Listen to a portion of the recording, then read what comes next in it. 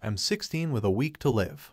I've never really written my whole story, and before I go I wanted to have someone remember who I was, even if it's a series of anonymous Redditors. This is going to be a long read and I apologize in advance. I was born into a wealthy family and management of a household corporation from the part of the world I was originally from. My father was a cruel man who often abused my mother and I ferociously. Despite all his shortcomings, he tried to groom me into becoming a good man who would one day lead the company he built from nothing. As the years dragged on, his health declined. When I was 12, he passed away and it was said he worked himself to death. Flying between America and Korea mustn't have been easy for him, as he often seemed ill, especially during the final few months of his life. In the years after my father's passing, my mother took on the role of shaping me into a future corporate leader by having me educated at the best schools in America. Those years were hell for me, as every day I missed my home and all the friends I've left behind in my home. However, despite despising school, I made good marks and was moderately received by my teachers. For my final year of high school, as I was slotted to graduate early, I requested to be transferred to a sister school across the country. That's when I met the only person I've ever loved. She was a student at the school, an underclassman and a scholarship student of my nationality. Despite what my culture would have perceived as shortcomings,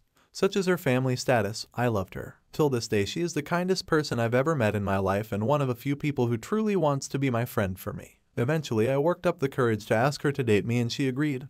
Much to my surprise, much of the school didn't approve of our relationship due to manifestations of elitist culture and how judgmental people can be when it comes to appearances. I thought I was going to live out my life happy with her, much like in those Korean dramas I've always considered silly. My dreams of an ideal romance was shattered when I was diagnosed with a terminal disease. At the time of diagnosis, I had 4 months left. Now most of that time has passed as I've attempted to continue a life of normalcy with increasing failing attempts at covering my poor health. My cough no longer passable as a cold. My limp no longer concealable as a sore leg. I can no longer maintain the pretense that everything is alright. As I realized how much pain she would have been in had I passed away, I ended my relationship with her abruptly, without explanation. She was hurt, as to be expected, but I reasoned she'd be better off without the burden of my death on her. If nothing else, she deserves better than me, as I cannot be there for her much longer. Now at the end of my life, I'm coming to reflect on all the things I wish I could have done differently, as many others have done before me. Yet, I find little I would have changed, because now that I'm in the 9th inning, as my username suggests, I've arrived at the realization life is simply a set of cards dealt by the universe in which there is no order. The universe is neither good nor bad, it's apathetic and uncaring.